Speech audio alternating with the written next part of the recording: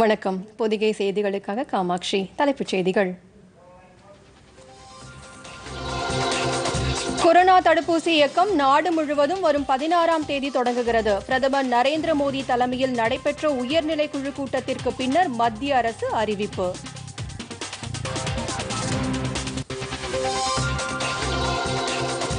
சுயசார்பு இந்தியா திட்டம் நாட்டை தன்னிறைவை நோக்கி அழைத்துச் செல்லும் குடியரசுத் தலைவர் ராம்நாத் கோவிந்த்.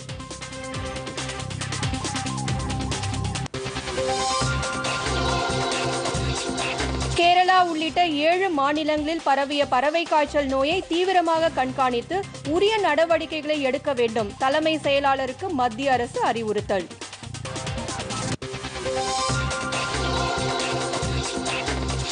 இந்தோனேஷிய தலைநகர் ஜகர்த்தாவிலிருந்து புறப்பட்ட விமானம் கடலில் விழுந்து விபத்து. விமானிகள் உட்பட அனைத்து 62 பேரும் உயிரிழப்பு.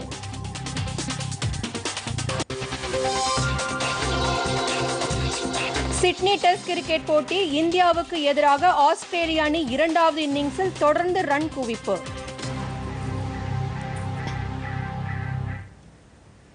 இனி விரிவான செய்திகள். நாடு முழுவதும் வரும் 16ஆம் தேதி முதல் கொரோனா தடுப்பூசி போடும் பணிகள் தொடங்கும் என மத்திய அரசு அறிவித்துள்ளது. கொரோனா நிலவரம் மற்றும் தடுப்பு மருந்துகளின் தயார் நிலை குறித்து பிரதமர் நரேந்திர மோடி நேற்று ஆய்வு நடத்தினார். பிரதமர் தலைமையில் நடைபெற்ற இந்த உயர்மட்ட ஆய்வுக் கூட்டத்தில் அமைச்சரவை செயலாளர், பிரதமரின் முதன்மை செயலாளர், சுகாதாரத்துறை செயலாளர் மற்றும் இதர முக்கிய அதிகாரிகள் கலந்து கொண்டனர். கொரோனா மேலாண்மை குறித்த நிலைமை, பாதுகாப்பு மற்றும் செயல்திறனை நிரூபித்த 2 தடுப்பூசிகளின் அவசர கால ஒப்புதல் போன்ற பல்வேறு விஷயங்கள் குறித்து அப்போது விவாதிக்கப்பட்டது. மாநில அரசுகள் மற்றும் யூனியன் பிரதேசங்களுடன் ஒருங்கிணைந்து தேர்தல் கால அனுபவங்களைப் போல தடுப்பு மருந்து போடும் பணிகளும் தயார் நிலையில் இருப்பதாக பிரதமருக்கு அதிகாரிகள் எடுத்துரைத்தனர். கொரோனா தடுப்பூசி ஒத்திகை நிகழ்ச்சிகள் நடத்தப்பட்டது குறித்தும் பிரதமரிடம் விரிவாக எடுத்துரைக்கப்பட்டது. இதனைத் தொடர்ந்து வருகிற 16ஆம் தேதி முதல் நாடு முழுவதும் கொரோனா தடுப்பூசி போடும் பணிகளை தொடங்குவது என முடிவு செய்யப்பட்டுள்ளது. மகர சங்கராந்தி, பொங்கல் உள்ளிட்ட பண்டிகைகளுக்கு பிறகு இந்த தடுப்பூசி போடும் பணிகள் தொடங்க உள்ளன. முதற்கட்டமாக சுகாதாரம் மற்றும் முன்கள பணியாளர்கள் 3 கோடி பேருக்கு தடுப்பூசி வழங்கப்பட உள்ளது. அதன் பின்னர் 50 வயதுக்கு மேற்பட்டோர் மற்றும் பல்வேறு உடல் உபாதைகள் உள்ளவர்களுக்கு உள்ளிட்ட 27 கோடி பேருக்கு தடுப்பூசிகள் வழங்கப்படும் என்று மத்திய சுகாதார அமைச்சகம் தெரிவித்துள்ளது. இது தொடர்பாக தமது ட்விட்டர் பக்கத்தில் குறிப்பிட்டுள்ள பிரதமர் நரேந்திர மோடி, முதல் கட்டமாக கொரோனா தடுப்பூசி மருத்துவர்கள், சுகாதார பணியாளர்கள் மற்றும் முன்கள பணியாளர்கள், தூய்மை பணியாளர்களுக்கு தடுப்பூசி போடுவதில் முன்னுரிமை அளிக்கப்படும் என்றும் இது ஒரு சாதனை நிகழ்வு என்றும் குறிப்பிட்டுள்ளார். இதனிடையே இந்தியாவின் சீரம் நிறுவனம் தயாரித்துள்ள கோவிஷீல்டு தடுப்பூசியின் 20 லட்சம் ஊசி மருந்துகளை இந்தியா வழங்க வேண்டுமென பிரதமர் நரேந்திர மோடிக்கு பிரேசில் அதிபர் போல்சோனேரோ கடிதம் எழுதியுள்ளார்.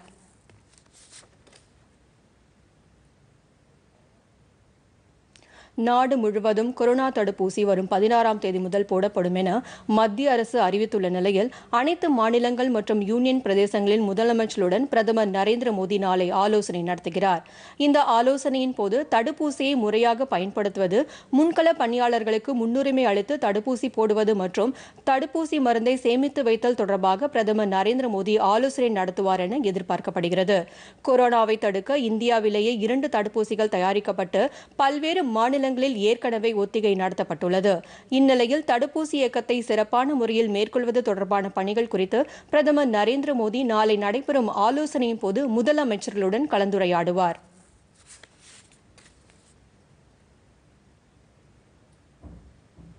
மத்திய அரசின் சுயசார்பு இந்தியா திட்டம் என்பது நம்மை பற்றி மட்டுமே சிந்தித்து உள்நாட்டு தேவைகள் குறித்து மட்டுமே கவலை கொள்ள செய்யும் திட்டம் அல்ல என்று குடியரசுத் தலைவர் ராம்நாத் கோவிந்த் தெரிவித்துள்ளார். மாறாக இந்தியாவை தன்னிறைவை நோக்கி அழைத்துச் செல்லும் தன்னம்பிக்கை தொடர்பான திட்டம் என்று வெளிநாடு வாழ் இந்தியர்களின் 16வது மாநாட்டில் நிறைவுரை ஆற்றிய குடியரசுத் தலைவர் தெரிவித்தார். நேற்று இந்த மாநாடு காணொலி மூலம் நடைபெற்றது. பிரதமர் நரேந்திர மோடி இந்த மாநாட்டை தொடங்கி வைத்தார்.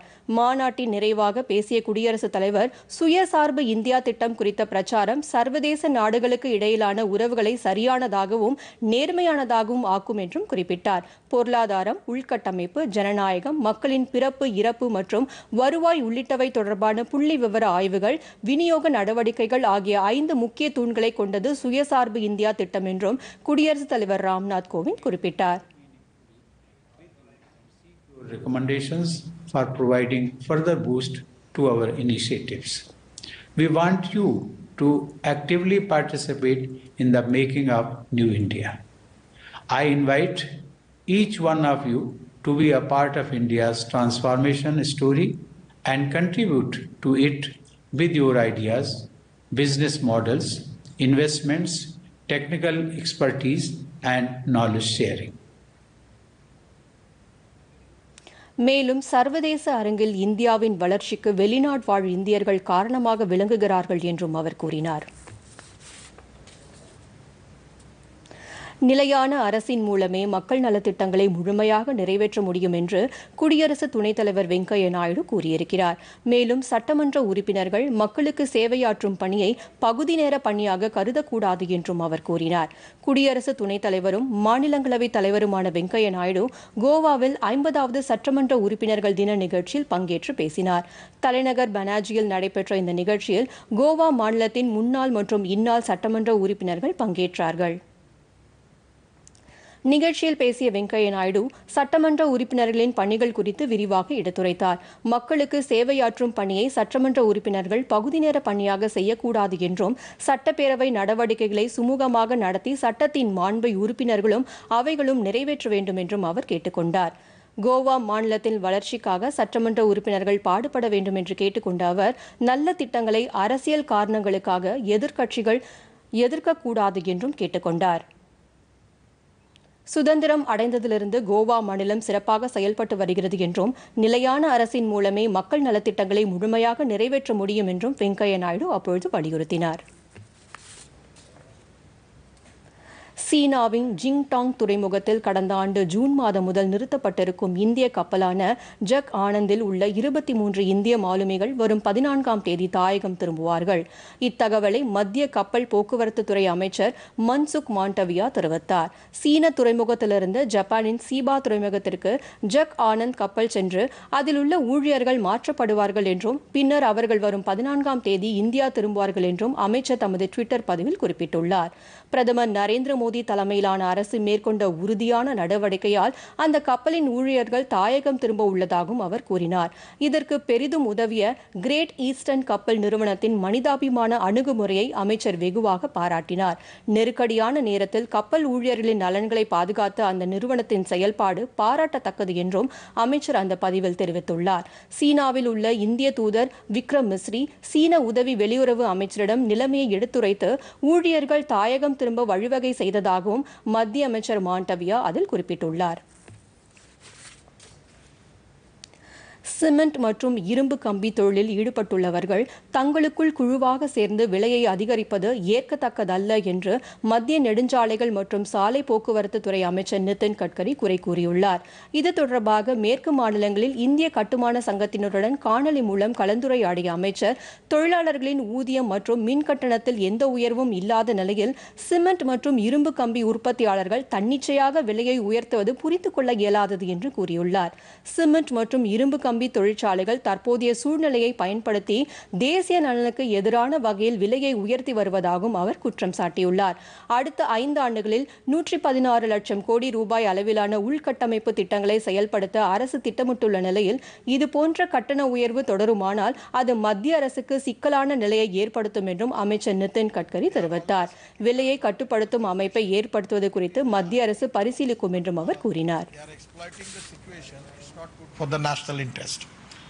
We are planning to implement the infrastructure of 111 lakh crores in the next 5 years. And it is the dream of our Prime Minister to make the economy of $5 trillion. And where we have to make this infrastructure. So if this type of rate of cement and steel will be gone, it will be rather very difficult for us.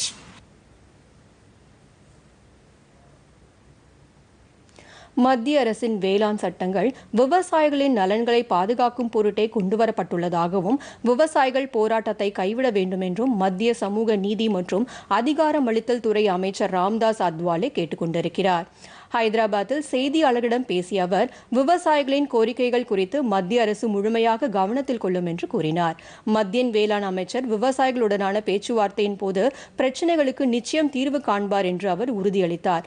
Punjab, Haryana மாநிலங்களை தவிர நாட்டின் பிற பகுதிகளை சேர்ந்த விவசாயிகள் போராட்டத்தில் பங்கேற்கவில்லை என்று தெரிவித்த அமைச்சர், குறைந்தபட்ச ஆதரவு விலை மற்றும் நில உரிமைகள் வேளாண் சட்டங்களில் பாதுகாக்கப்படும் என்றார். நாடு முழுவதும் திருநங்கைகளின் அவல நிலை குறித்து எடுக்கப்பட்ட நடவடிக்கைகள் தொடர்பான அறிக்கையை தாக்கல் செய்யாதது குறித்து மாநிலங்கள் மற்றும் யூனியன் பிரதேசங்களின் தலைமை செயலாளர்களுக்கு தேசிய மனித உரிமைகள் ஆணையம் அதிருப்தி தெரிவித்துள்ளது. உச்சநீதிமன்றம் வழக்கறிஞரும் மனித உரிமை ஆர்வலருமான ராதாகாந்தா திரிபாதி தாக்கல் செய்த மனுவின் அடிப்படையில் விசாரணை நடத்திய அந்த ஆணையம் இது தொடர்பாக வரும் 16ஆம் தேதிக்குள் அறிக்கை அனுப்ப வேண்டும் என தெரிவித்துள்ளது. வாழ்வாதார தேவைகள் மற்றும் அரசின் நலத்திட்ட பயன்கள் கிடைக்காமல் பல்வேறு மாநிலங்கள், யூனியன் பிரதேசங்களில் திருநங்கைகள் சிரமத்தில் உள்ளதாகவும், திருநங்கைகளின் உரிமைகள் தொடர்பாக உச்சநீதிமன்றம் அளித்த தீர்ப்பை மத்திய, மாநில அரசுகள் அமல்படுத்த தவறிவிட்டதாகவும் மனுதாரர் குறிப்பிட்டிருந்தார்.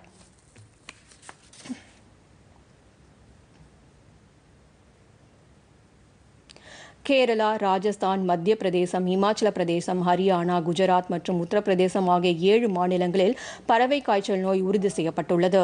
ஹரியானாவின் பஞ்ச்குலா மாவட்டத்தில் 2 கோழி பண்ணைகளில் பறவை காய்ச்சல் நோய் உறுதி செய்யப்பட்டதை அடுத்து மத்திய பிரதேசத்தின் சிவ்புரி, ராஜ்கர், ஷாஜாபூர், அகர், விதிஷா ஆகிய மாவட்டங்களிலும், உத்தரப்பிரதேசத்தின் கான்பூர் உயிரியல் பூங்கா, ராஜஸ்தானில் பிரதாப்கர், தௌசா ஆகிய மாவட்டங்களிலும் பறவை காய்ச்சல் நோய் கண்டறியப்பட்டுள்ளது. இது தொடர்பாக சம்பந்தப்பட்ட 7 மாநிலங்களுக்கும் தேவையான ஆலோசனைகள் வழங்கப்பட்டுள்ளன. கேரளாவில் பறவை காய்ச்சல் பாதிப்பு கண்டறியப்பட்ட 2 மாவட்டங்களிலும் நோய் ஒழிப்பு நடவடிக்கைகள் தீவிரப்படுத்தப்பட்டுள்ளன. கண்காணிப்பு மற்றும் தொற்றுநோய் குறித்த ஆய்வுக்காக கேரளா, ஹரியானா மற்றும் இமாச்சல பிரதேசம் ஆகிய மாநிலங்களுக்கு அனுப்பப்பட்டுள்ள மத்திய குழுக்கள் நிலைமையை ஆய்வு செய்து வருகின்றன. பறவை காய்ச்சல் நோயை தீவிரமாக கண்காணித்து மனிதர்களுக்கு பரவாமல் தடுக்கும் நடவடிக்கைகளை உன்னிப்பாக மேற்கொள்ளுமாறு அனைத்து மாநிலங்கள் மற்றும் யூனியன் பிரதேசங்களின் தலைமை செயலாளர்களை மத்திய கால்நடை பராமரிப்புத்துறை செயலாளர் கேட்டுக் கொண்டுள்ளார்.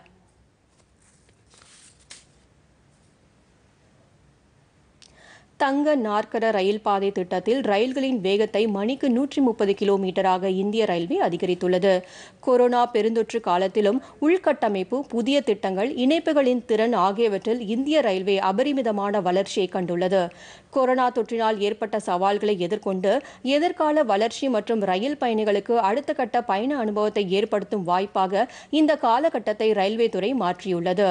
இதில் முக்கிய அம்சமாக தங்க நாற்கர ரயில் பாதை திட்டத்தில் 1612 கிலோமீட்டர் ரயில் பாதையில் 1280 கிலோமீட்டர் தூரத்திற்கு ரயில்களின் வேகத்தை மணிக்கு 130 கிலோமீட்டராக அதிகரித்துள்ளது.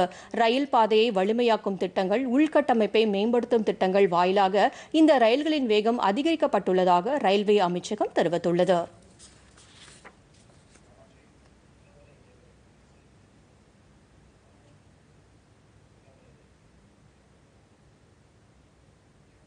விளம்பர இடைவேளைக்கு பிறகு செய்திகள் தொடரும். டிஜிட்டல் பேங்கிங்கோட காலம். டைம் சேமிக்கலாம்.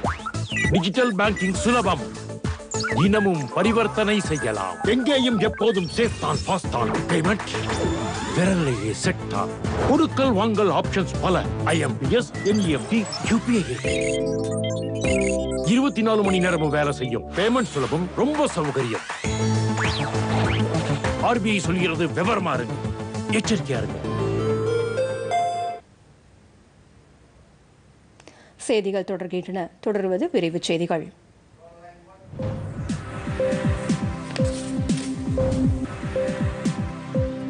திருவள்ளூர் மாவட்டத்தில் மாவட்ட நிர்வாகம், வேலை மற்றும் பயிற்சித்துறை இணைந்து நடத்தவுள்ள தனியார் துறை வேலைவாய்ப்பு முகாம் முன்னேற்பாட்டு பணிகளை மாநில தமிழ் ஆட்சி மொழி மற்றும் தொல்லியல் துறை அமைச்சர் க. பாண்டியராஜன் நேரில் பார்வையிட்டு ஆய்வு செய்தார்.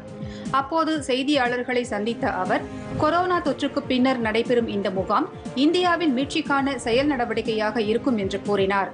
நாளை காலை 9 மணி முதல் மாலை 5 மணி வரை நடைபெறவுள்ள இந்த முகாமில் 193 தனியார் நிறுவனங்கள் பங்கேற்க உள்ளன என்பது குறிப்பிடத்தக்கது. நெல்லை மாவட்டம் பாபநாசம் அணைப்பகுதியில் பெய்து வரும் தொடர் மழை காரணமாக அகத்தியர் அருவியில் வெள்ளப்பெருக்கு ஏற்பட்டுள்ளது. அங்கு பாபநாசம் அணை, சேவூர் ஆறு, மணிமுத்தாறு ஆகியவற்றிலிருந்து உபரி நீர் வெளியேற்றப்பட்டு வருவதன் காரணமாக தாமிரபரணி ஆற்றில் நீர்வரத்து அதிகமாகியுள்ளது. பெங்களூரு, சான் பிரான்சிஸ்கோ இடையே முற்றிலும் பெண் விமானிகளை கொண்டு இயக்கப்படும் விமான சேவை நேற்று தொடங்கியது. இந்த விமான சேவை 14,000 கிலோமீட்டர் தூரத்திற்கு இடைநிறுத்தம் ஏதுமில்லாமல் இயக்கப்படுகிறது. பெண் விமானிகள் ஜோயா அகர்வால், பப்பாகடி தன்மயி, ஆகாங்ஷா சோனாவாரே மற்றும் ஷிவானி மான்ஹஸ் ஆகியோர் இந்த விமானத்தை இயக்கினர். இதுகுறித்து செய்தி வெளியிட்டுள்ள விமான போக்குவரத்து துறை அமைச்சர் ஹர்தீப் சிங் பூரி, ஏர் இந்தியா நிறுவனத்தின் இந்த முயற்சி சர்வதேச அளவில் இந்திய பெண்களின் ஆளுமையை நிரூபிக்கும் வரலாற்று நிகழ்வாக உள்ளது என்று கூறியுள்ளார். அமெரிக்க நாடாளுமன்ற வளாகத்தில் நடத்தப்பட்ட போராட்டத்தின் போது இந்திய தேசிய கொடியை ஏந்திச் சென்ற இந்தியர் மீது வழக்கு பதிவு செய்யப்பட்டுள்ளதாக தில்லி காவல்துறை தெரிவித்துள்ளது. இதுகுறித்து செய்தி வெளியிட்டுள்ள தில்லி காவல்துறை, வின்சென்ட் சேவியர் என்பவர் மீது தேசிய கொடியை அவமதித்த குற்றத்திற்காக வழக்கு பதிவு செய்யப்பட்டுள்ளதாக கூறியுள்ளது. கேரளாவைச் சேர்ந்த வின்சென்ட் சேவியர் அமெரிக்காவில் நடந்த போராட்டத்தில் இந்திய தேசிய கொடியை கையில் ஏந்தியவாறு கோஷமிட்ட வீடியோ சமூக வலைதளங்களில் அதிக அளவில் பரவியதை தொடர்ந்து இந்த நடவடிக்கை மேற்கொள்ளப்பட்டுள்ளது. கோவையிலிருந்து குஜராத் மாநிலம் ராஜ்கோட் நகருக்கு 2வது பார்சல் சரக்கு எக்ஸ்பிரஸ் ரயில் சேவை தொடங்கப்பட்டுள்ளது. ஒவ்வொரு வெள்ளிக்கிழமையும் இரவு 8 மணிக்கு கோவை வடக்கு ரயில் நிலையத்திலிருந்து புறப்படும் இந்த எக்ஸ்பிரஸ் ரயில் திருப்பூர், ஈரோடு, சூரத், அங்கலேஷ்வர், அகமதாபாத் ஆகிய ரயில் நிலையங்களில் நின்று செல்லும். ராஜ்கோட்டிற்கு திங்களன்று காலை 5 மணிக்கு சென்றடையும். இந்த ரயில் மறுமார்க்கத்தில் செவ்வாய்க்கிழமை காலை 8 மணிக்கு ராஜ்கோட்டிலிருந்து புறப்பட்டு வியாழக்கிழமை இரவு 8:35 மணிக்கு கோயம்புத்தூர் வடக்கு ரயில் நிலையத்தை வந்தடையும். சென்னை விமான நிலையத்தில் 1,04,00,000 ரூபாய் மதிப்பிலான வெளிநாட்டு பணத்தை சுங்கத்துறை அதிகாரிகள் கைப்பற்றினார்கள். இந்தியாவிலிருந்து வெளிநாட்டு பணம் கடத்தவிருப்பதாக கிடைத்த தகவலை அடுத்து விமான நிலைய உளவு அதிகாரிகள் தீவிர கண்காணிப்பில் ஈடுபட்டனர். அப்போது சந்தேகத்திற்கு இடமான வகையில் சிலரது உடைமைகளை பரிசோதித்ததில் கைபேசி மற்றும் பவர் பேங்குகளில் ரகசியமாக வெளிநாட்டு பணம் மறைத்து வைக்கப்பட்டிருந்தது கண்டுபிடிக்கப்பட்டது. இதனைத் தொடர்ந்து 20 லட்சத்திற்கும் அதிகமான மதிப்புள்ள வெளிநாட்டு பணம் வைத்திருந்த ஒருவர் கைது செய்யப்பட்டார். போகி பண்டிகை அன்று கடும் புகை மூட்டத்தை உருவாக்கும் பழைய பொருட்களை எரிக்க வேண்டாம் என சென்னை விமான நிலையத்தை சுற்றியுள்ள பகுதிகளில் வசிக்கும் பொதுமக்களை விமான நிலைய பெருநிறுவன தகவல் தொடர்பு துறை கேட்டுக் கொண்டுள்ளது. புகை மூட்டம் ஏற்படுவதால் கண் பார்வை பாதிக்கப்பட்டு விமானங்களை ரத்து செய்ய வேண்டிய நிலையும் திருப்பிவிட வேண்டிய நிலையும் ஏற்படுவதால் பயணிகள் மிகுந்த சிரமத்திற்கு உட்படுவதாகவும், இதனால் பொதுமக்கள் போகி பண்டிகையின் போது பழைய பொருட்களை எரிக்காமல் ஆதரவளிக்க வேண்டும் என்றும் கேட்டுக் கொள்ளப்பட்டுள்ளது.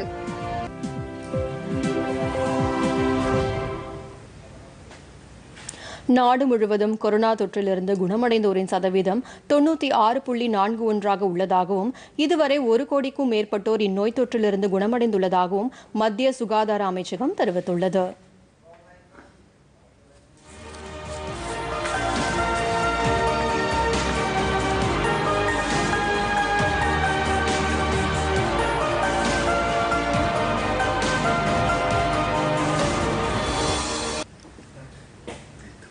இந்தியாவில் புதிதாக 19,253 பேர் கொரோனா தொற்றிலிருந்து குணமடைந்து தற்போது 2,24,190 பேர் சிகிச்சை பெற்று வருகின்றனர்.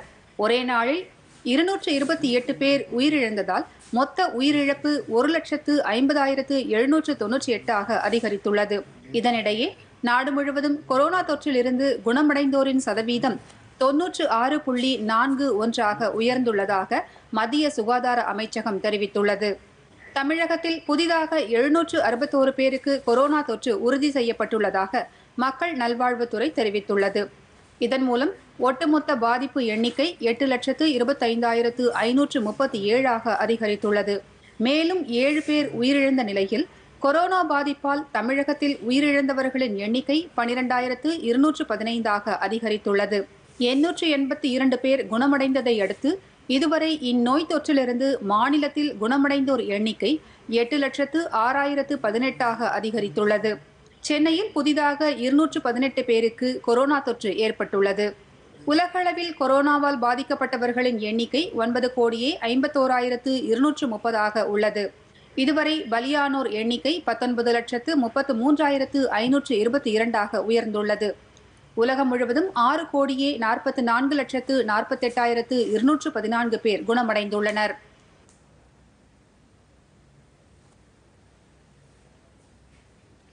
போபாலில் கோவாக்சின் தடுப்பூசி ஒத்திகையில் பங்கேற்ற தன்னாளர்கள் உயிரிழந்தது குறித்து அந்த தடுப்பூசியை தயாரித்துள்ள பாரத் பயோடெக் நிறுவனம் விளக்கம் அளித்துள்ளது.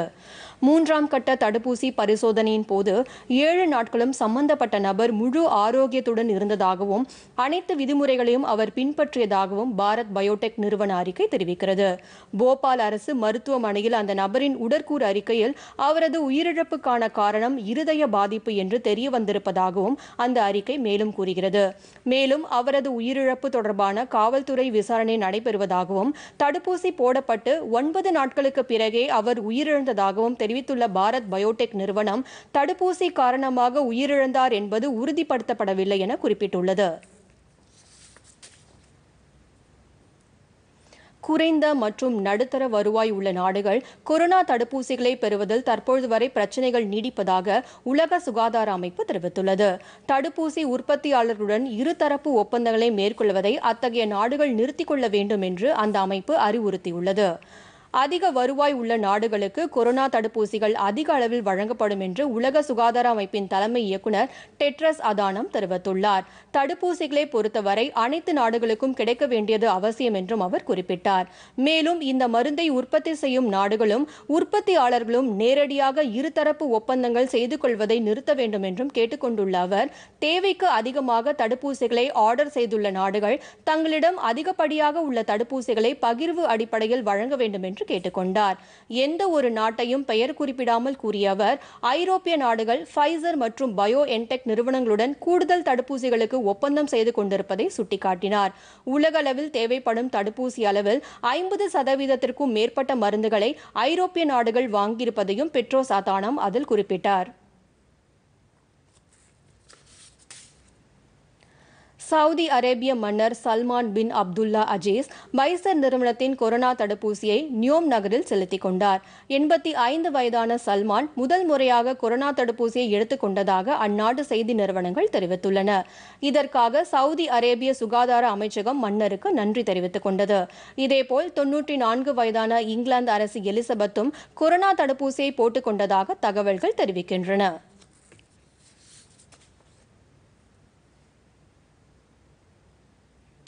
கொரோனா தொற்றிலிருந்து நம்மை பாதுகாத்துக் கொள்ள சரியான முறையில் முகக்கவசம் அணிவது அவசியம். இது குறித்து நாடு தழுவிய விழிப்புணர்வு இயக்கத்தை டிடி நியூஸ் செய்தி அலைவரிசை மேற்கொண்டு வருகிறது.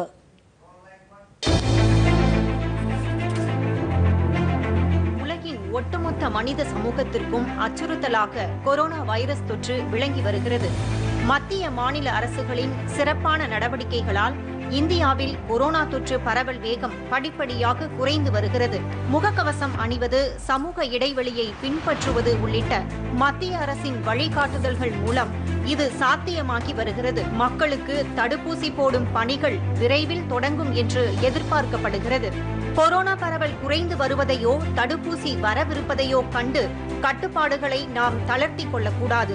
தடுப்பூசி முழுமையாக போடப்படும் வரை தொடர்ந்து முகக்கவசம் அணிவோம், மற்றவர்களையும் அணியுமாறு அறிவுறுத்துவோம். கடைகள் மற்றும் பொது இடங்களுக்கு செல்லும் போது முகக்கவசம் அணிவதை உறுதியுடன் பின்பற்றுவோம். பிரதமரின் அறிவுரைகளை முழுமையாக கடைபிடிப்போம். बिना मास्क या फेस कवर के घर से बाहर निकलने की अभी कल्पना करना भी सही नहीं है.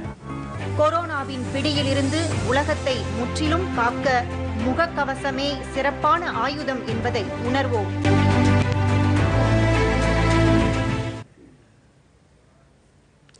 இந்தோனேஷியாவின் தனியார் விமானம் 62 பேருடன் புறப்பட்ட சிறிது நேரத்திலேயே கடலுக்குள் விழுந்து விபத்துக்குள்ளானது. அதிலிருந்து 12 விமான பயணிகள் உட்பட 62 பேரும் உயிரிழந்திருப்பதாக தெரியவந்துள்ளது. ஸ்ரீவிஜயா விமான நிறுவனத்திற்கு சொந்தமான பயணிகள் விமானம் தங்கராங் விமான நிலையத்திலிருந்து நேற்று பிற்பகலில் புறப்பட்டது. அடுத்த 4 நிமிடங்களில் விமான கட்டுப்பாட்டு அறையுடனான தொடர்பை விமானம் இழந்தது. இதையடுத்து அந்த விமானம் விபத்தில் சிக்கியிருக்கலாம் என கருதப்பட்ட நிலையில் தலைநகர் ஜகர்த்தாவிலிருந்து மேற்கு களிமந்தன் மாகாணம் போன்சியனக் என்ற இடத்திற்கு செல்ல திட்டமிட்டிருந்தது. ஆனால் 1000 தீவுகள் பகுதியில் விழுந்து நொறுங்கியது. அந்த பகுதியில் விமான பாகங்களும் உடல்களும் கண்டுபிடிக்கப்பட்டதாக தகவல்கள் தெரிவிக்கின்றன. அந்நாட்டு விமான போக்குவரத்து அமைச்சகமும் விபத்தை உறுதி செய்துள்ளது. விபத்துக்குள்ளான அந்த விமானத்தில் 7 குழந்தைகள் உட்பட 50 பயணிகள் பயணம் செய்தனர். விமானிகள் உட்பட 12 பணியாளர்களும் இந்த விபத்தில் உயிரிழந்ததாக தகவல்கள் தெரிவிக்கின்றன.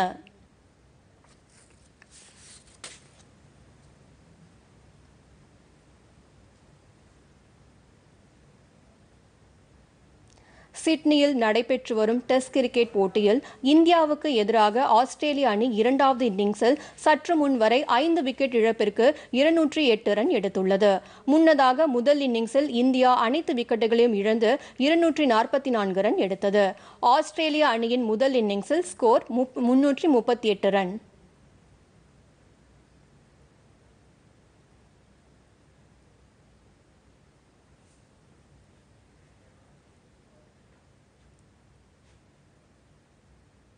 இனி தொடர்வது நாளிதழ்களில் இன்று.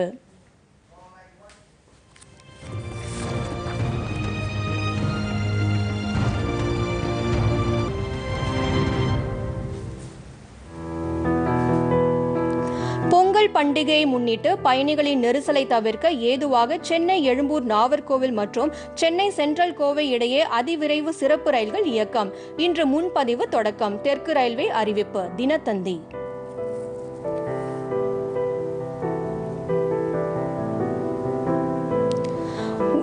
உலக தமிழ் ஆராய்ச்சி நிறுவனம் சார்பில் திருக்குறள் ஓவிய போட்டி. அடுத்த மாதம் 3ஆம் தேதிக்குள் படைப்புகளை அனுப்பலாம் என அறிவிப்பு. தினமணி.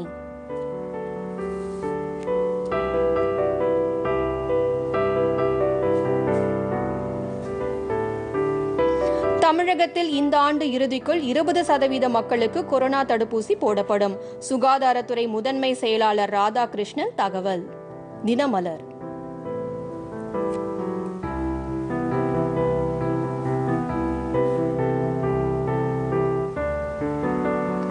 நிலத்தடி நீர் திருடப்படுவதை தடுக்க தமிழகத்தில் நிலத்தடி நீர் ஆணையம் அமைகிறது. மாநில அரசுக்கு பொதுப்பணித்துறை பரிந்துரை. தினகரன்.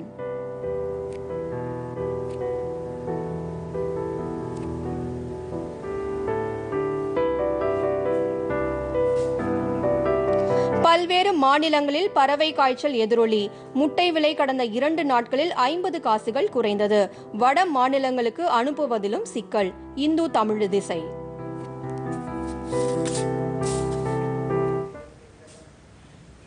மீண்டும் தலைப்புச் செய்திகள்.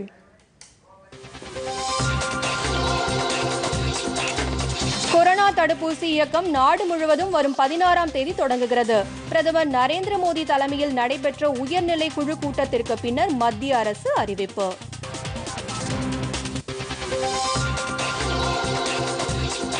சுயசார்பு இந்தியா திட்டம் நாட்டை தன்னிறைவை நோக்கி அழைத்துச் செல்லும். குடியரசுத் தலைவர் ராம்நாத் கோவிந்த்.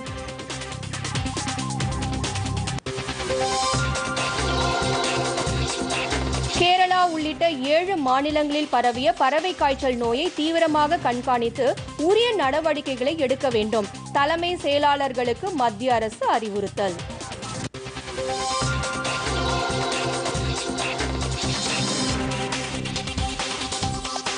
இந்தோனேஷியா தலைநகர் ஜகர்த்தாவிலிருந்து புறப்பட்ட விமானம் கடலில் விழுந்து விபத்து. விமானிகள் உட்பட அனைத்து 62 பேரும் உயிரிழப்பு. சிட்னி டெஸ்ட் கிரிக்கெட் போட்டி. இந்தியாவுக்கு எதிராக ஆஸ்திரேலிய அணி இரண்டாவது இன்னிங்ஸில் தொடர்ந்து ரன் குவிப்பு. பொதிகை செய்திகளை யூடியூபில் தமிழ் நியூஸ் தூர்தர்ஷன் என்ற சேனலிலும், முகநூலில் டிடி பொதிகை நியூஸ் என்ற பக்கத்திலும், ட்விட்டரில் டிடி நியூஸ் சென்னை என்ற பக்கத்திலும், இன்ஸ்டாகிராமில் டிடி பொதிகை நியூஸ் என்ற பக்கத்திலும் காணலாம். மேலும் உங்கள் கருத்துக்களை podigai.dnews@gmail.com என்ற மின்னஞ்சலில் தெரிவிக்கலாம். இத்துடன் செய்திகள் நிறைவடைந்தன.